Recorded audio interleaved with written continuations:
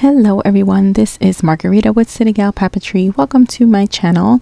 Today I wanted to share a really quick video of how I created this mini album. It is a design that I created on the Cricut design space. I am actually going to be including a link to this project in the description box below. If you have the Cricut design space and or a Cricut machine, you will be able to access the link through the Cricut design space website. So this is just a quick look of how I created these little pages. And so I created these mittens. It's a cut file for the mittens. I guess I technically can't call it a cut file because it's just a design on the actual design space and not a separate file. So I'm not able to share a separate file. I can only share the link to the actual project on the design space, if that makes sense. Anyway, I cut several pieces of the mitten as well as a little tab to put on the side. I'll put the measurements for this right on the screen. And I think I have 5 pages in all, but they are 5 sets of the mittens, so they are a left and right.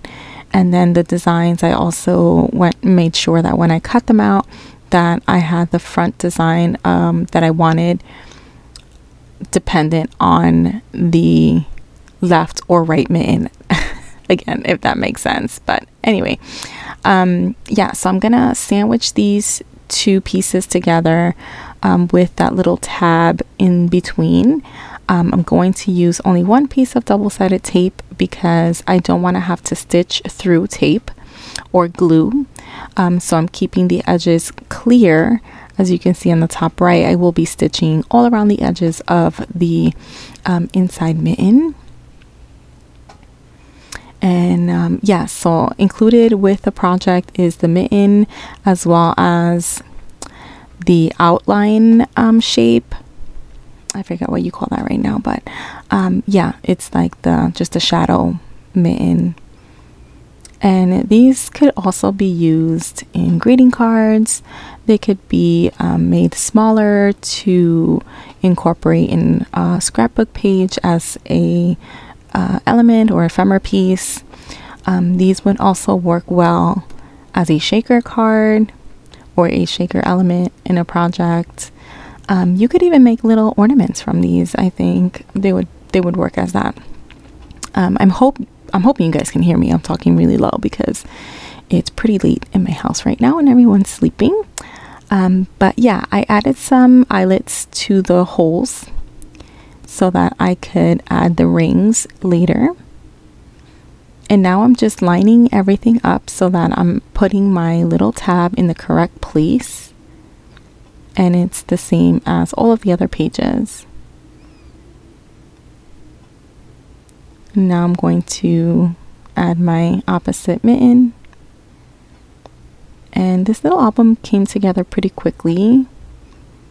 I used the Echo Park scrapbook collection. I'm sorry, the Echo Park scrapbook kit called Santa's Workshop.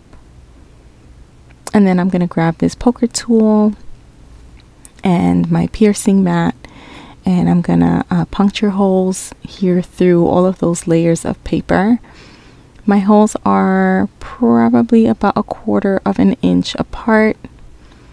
I am using my eyeball measuring method where I am just guessing how far apart they are.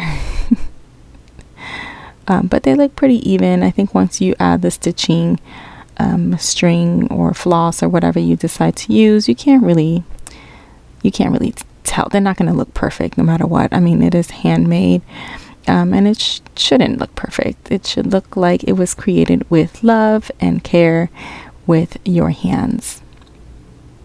I'm also making holes on the outer edge of the mitten, not just the inner edge. And here I'm going to grab my piece of green floss on a needle.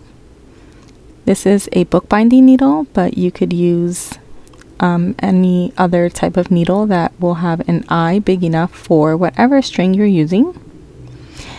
And wherever I have that little knot, that first stitch, I'm gonna make sure that I put an embellishment or sticker or something over it so that it doesn't show in my final product.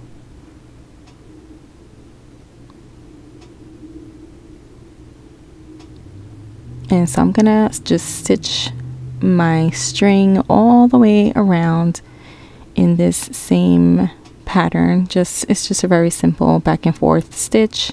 Not sure the technical name. I don't think that really matters though. We're just going back and forth. It's pretty self-explanatory. And then once I am completely done with my stitching, I embellish the whole thing. And this is my completed little mini album with a tassel and all. So here's my little tassel. It's got a red ribbon, some turquoise string, a little beaded string, some red string to tie it all together.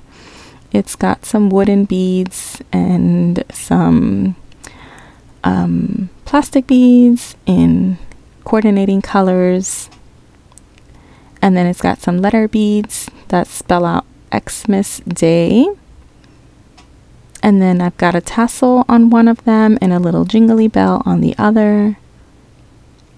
And then this is what the little album looks like. So most of the pages have lots of embellishments on them. And then for some of the pages, I left a small space where I can put a small photo or some journaling. I did add those little pom-poms at the bottom. Here's the first two pages. On the left page, I can add a small photo at the top. This is little gingerbread house. I left some space for photos on these two pages, and I can even do some journaling on that Christmas tree. Here I can add a photo near the wreath or behind the Santa's toy bag. And then these are my next two pages. There, my right page has a space for a photo. And that's it. This is the back page, and I have a little space for some journaling.